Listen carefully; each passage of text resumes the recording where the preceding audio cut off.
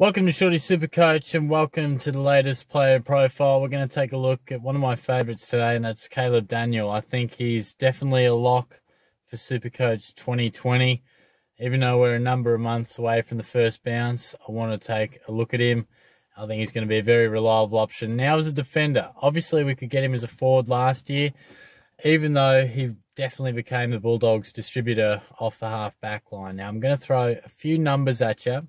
Now, he did average 99.1 last year, but he did have some troubles with the hamstring, which particularly later in the season interrupted a couple of his matches and therefore affected his scores. Firstly, before I go into those numbers, why do I like him as an option? You know, the Dogs love the ball in his hands. He's a very smart ball user, good decision maker, always seems to have enough time, and just makes pretty easy options. He's just pretty easy to watch as a SuperCoach player. He rarely takes on a kick that isn't there or bites off more than he can chew. He just finds a 20-metre hit up, bang, just hits them more often than not. Very reliable, and certainly the back end of 2018, if you look at the last month, his rebound 50s and touches definitely went up as he was trialled in his halfback position.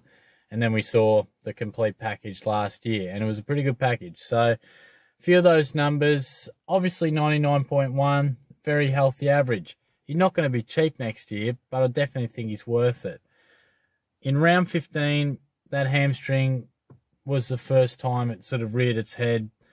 Still played 80% game time, not a full match, slightly down, 88 SuperCoach points, but more so in round 20, against the Lions, just played the 77% game time, just 79 SuperCoach points. Now, look, they aren't disastrous games where he's scoring a 20 and his average is dropping heaps, but point being, he was affected and clearly wasn't at his absolute best towards the end of the season, as injury really kept him out for the latter stages of 2019.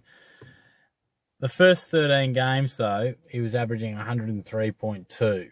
before those hamstrings really kicked in. So I think he's a very, very good chance for averaging the three figures, and I really like him. So what are you going to get from him? I think consistency. And look, defenders can be hard to come by, particularly when we see guys that are either key defenders that can intercept that will occasionally have those off games, or the running types, which we do see get a fair bit of attention sometimes. For whatever reason, Daniel, at least to this point in his career, hasn't got a stack of attention.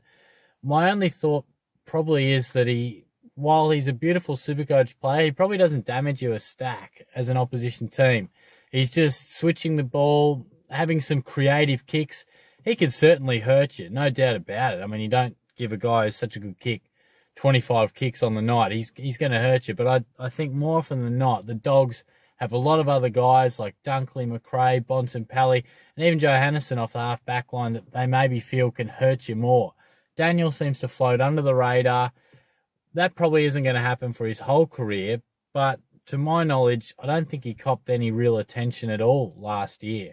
And he was regularly getting 30 touches, heaps of handball receives, and just hitting up targets all day long.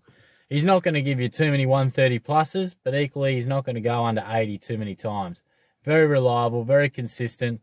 I think he's the sort of guy you can just throw in your back line, no headaches. He's going to give you 90 one week and 110 the next.